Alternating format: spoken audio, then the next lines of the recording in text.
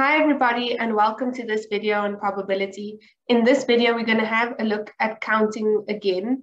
So last video, we had a look at the fundamental counting principle, which told us the number of ways to order events is just the product of the number of ways of doing each of those. So now we're going to have a look at, for the next few videos, at a few different counting techniques for different cases.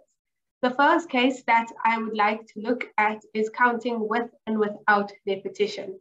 So what we mean is you are allowed to repeat a letter versus or number or choice versus you are not allowed to repeat it.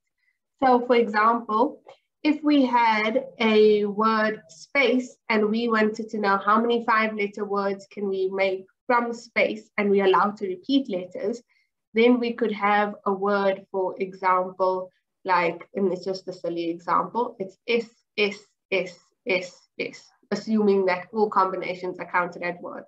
So this here, where we're repeating S, is completely allowed with repetition, and also something like maybe C.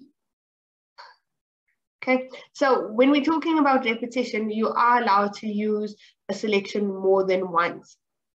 Now, let us first do that case. So again, we have 5 letters. So we want to know how many 5-letter words. So we have 1, 2, 3, 4, 5 letters to choose from.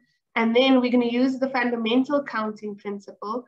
How many options do we have for the first letter? So we're allowed to use any of the letters. So we have 5 options. For the second one, for the second letter, how many options do we have? Again, because repetition is allowed, we're allowed to use all 5 letters, so 5 again, and so on and so forth for the third, fourth, and fifth letter. Because repetition is allowed, we have 5 options for each of the case. So the number of combinations that we have if of 5-letter words with repetition then is 5 to the power of 5, if we have to simplify that. Now let us look at the case of no repetition. So here we are assuming that once you use a letter, you cannot use it again. So an example of a word is maybe paces. Okay, that's using all of the letters once, or even a SIPs. Okay, so I'm just ordering, but you can only use a letter once, so there's no repetitions. So again, we want to have a 5-digit, a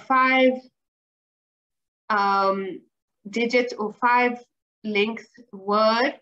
So for the first option, for the first one, we can choose any one of the 5 letters. So we're choosing one of those 5 letters. For the second letter, we cannot choose the one that we have just chosen because no repetitions are allowed. So we now have only 4 options for the second case. For the third letter, we aren't allowed to use the previous 2 letters that have been used. So we only have 3 left to use. And for the fourth letter, again, we cannot use any of the ones previously, so we only have 2 options. And then finally, for the last letter, we'll only have 1 option left, the one that we have not used. Okay, so this here, if we simplify it, we write it as 5 with an exclamation mark called factorial. We'll go on to understand what this factorial notation means in a second, but let us just reiterate the process. So if repetition is allowed, then that number that we're using doesn't change because we're allowed to repeat the numbers. So for all digits, they have the same number. If repetition is not allowed, then each of the following letters is deducting 1 because we cannot use the one from the previous round. Both of them use the fundamental counting principle to get there, just that with repetition, we have more options, and without repetition, each time we use a letter, we are decreasing our options for the next letter. Now, what is this 5 factorial? It's not 5 screened out. It's called factorial notation, and it's a way to write this product without always writing it out. So in general, n factorial is n times n minus 1 times n minus 2, all the way until you get 1. So you keep on decreasing it. So if I had to do an example, 2 factorial will be equal to 2 times 1. 3 factorial will be equal to 3 times 2 times 1. 4 factorial will be equal to 4 times 3 times 2 times 1. 5 factorial will be equal to 5 times 4 times 3 times 2 times 1, and so on and so forth. So you can have a factorial of any number, whole number, and then that is then how do we get it. So it helps us with writing out this whole product without doing the long thing, is we can simplify to factorial. Also, if you have a look at your calculator, there is a factorial button that if you put 5 factorial, you'll get what is 5 times 4 times 3 times 2 times 1. So yes, please practice writing out different factorials and understanding what does that mean. Okay, so let's do an exercise. So it says, how many ways can we make a 6-digit code? And we're assuming out of digits 0 to 9 with repetition. So we want 1, 2, 3, 4, 5, 6. So the fundamental counting principle for the 6 digits, it's going to be the product of each of the options for each digit. So let us ask ourselves, how many options do we have for the first digit? Now, there's the number of options from 0 to 9 is 10 options.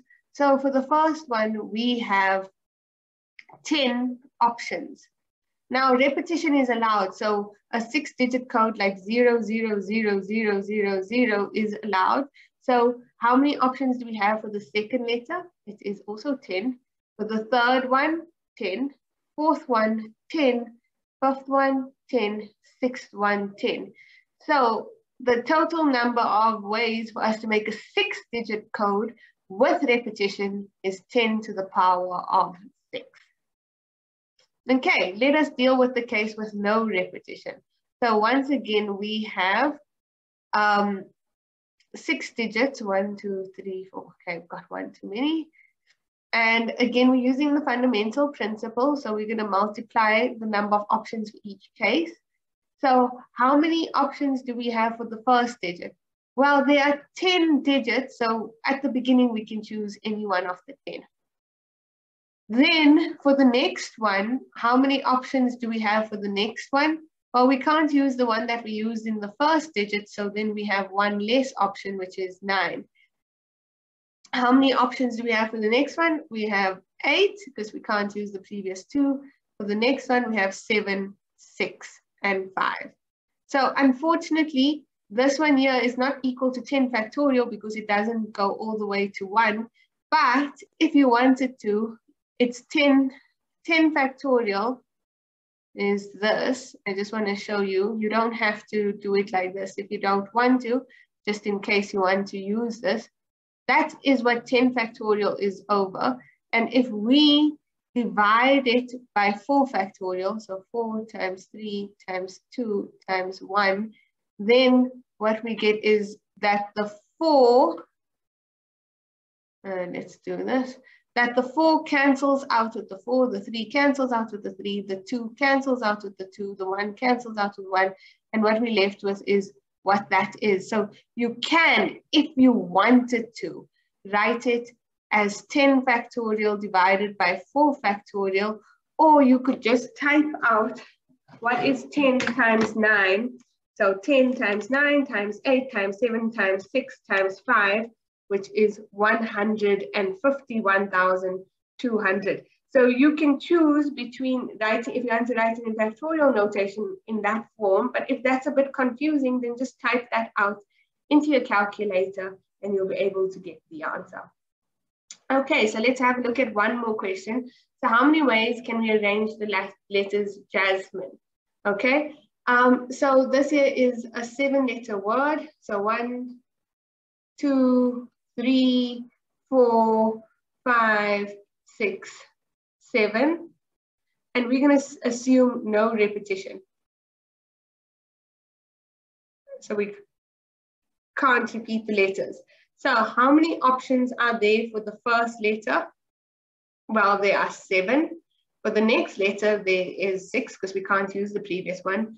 And then 5 because we can't use the previous 2, 3, 4, 3, 2, 1.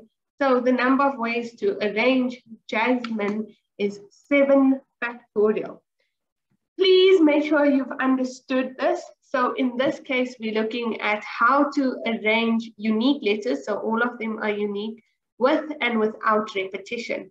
Please watch our other video on probability to find out other counting methods that or cases that we can look at.